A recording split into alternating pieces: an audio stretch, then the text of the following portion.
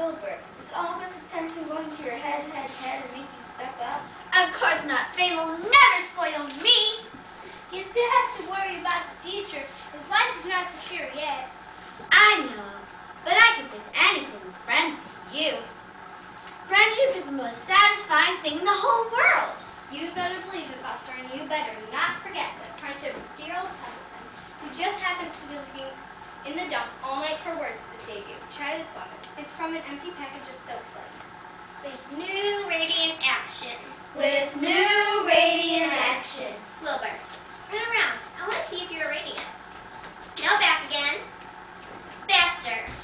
Now do jump. And do a cartwheel into a split. It may not be radiant, but it is interesting. Actually, I feel radiant. I really do. Then radiant you shall be. Woo! Yes!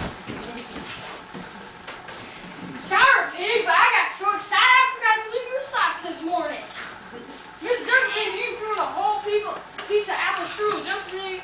Such a terrific pig. Oh yeah, and I almost forgot. Mr. Zuckerman is even talking about taking me to the county fair if all this excitement continues.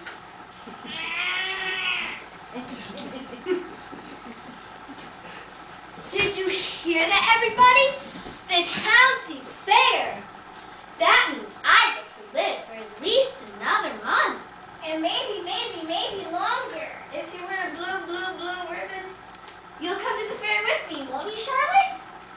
I don't know. The fair comes at a bad time for me. That's when I make my egg sack and fill it with eggs. Well, you can lay your eggs at the fair. Nobody's going to the fair yet. Learn to just set up all the excitement continues. Well, that means more new words, so I better start another one right away. Everybody, crowd around me so no one will notice I'm working before I finish. Spin, spin around. Let out the thread. The longer it gets, the better it's read. Templeton will need to go to the fair too. Somebody will need to run errands and general work. I'm saying right here, I haven't the slightest interest in fairs. That's because you've never been to one. A fair is a rat paradise. Everybody's supposed to food at a fair. Popcorn, frozen custards, and candy, apples. Stop, you twisted my whiskers. I'll go. Woo! Attach, ascend, repeat. Charlotte's working fast. Well, I pretty well got the hang of it now. There, done. Charlotte!